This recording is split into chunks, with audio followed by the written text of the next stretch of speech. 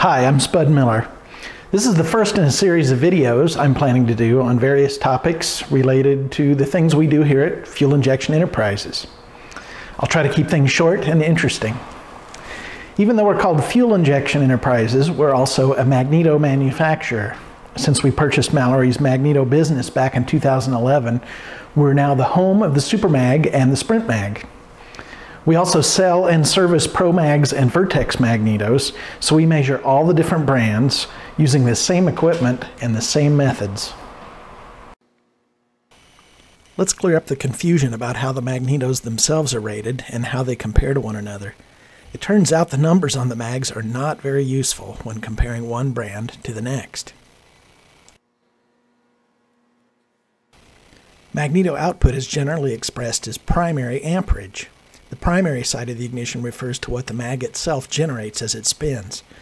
Magnets spinning in close proximity to a stator winding create electrical energy. Incidentally, they create AC energy, or alternating current. A Super Mag 4 is traditionally known to have 4 amps. So when I tell people that a Super Mag 4 is very comparable to a Pro Mag 12 at the spark plug, they just can't believe it. But a Pro Mag 12 is 12 amps, isn't it?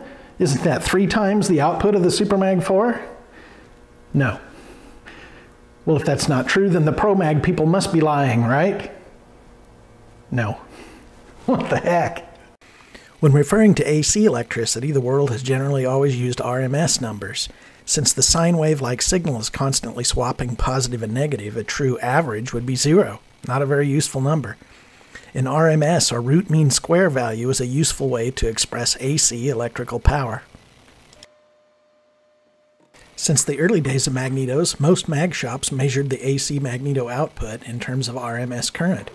They used either an analog or digital meter, blocked the points open, and spun the mag at a certain fixed RPM and took a reading. It's quick, inexpensive, and fairly repeatable from one place to the next. While everybody was using that same method, everybody knew what the number meant and what they were getting.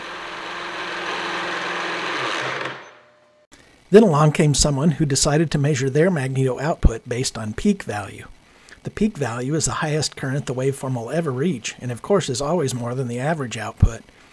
Clearly, comparing 12 amps peak to 4 amps RMS in this case is like comparing bananas and basketballs. The peak measurement method involves using an apparatus to read current directly on the scope. The peaks achieved by the mag can then be measured. So the 10-volt peaks on the scope here equate to exactly 10 amps of peak primary current from this Super Mag 4.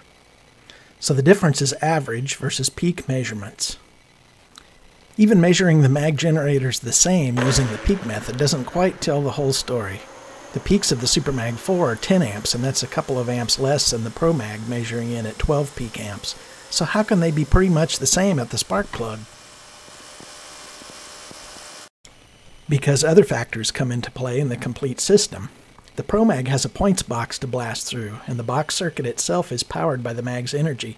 That consumes some, but the electronics inside also dissipate a considerable amount of energy in the form of heat. That energy is wasted and gone before it even gets to the coil. With this type of magneto, every bit of energy coming out of here goes into the coil and is transformed into spark. Transformer efficiency also comes into play. The tiny coil in the points box can't quite convert the juice like the Super Mag's bigger coil can. That's why this mag needs to put out 12 peak amps to make the same output at the plug that this 10 amp mag makes. All mags sold or serviced here at FIE are shipped with a report showing both average and peak current, as well as a bunch of other information about output at the spark plug, where it counts. Now you know how 4 amps can equal 12 amps by the time it gets to the spark plug. A similar thing happens with the numbers when comparing other familiar makes and models of Mag 2. I hope that sheds some light on the different numbers and what they mean. Thanks for watching.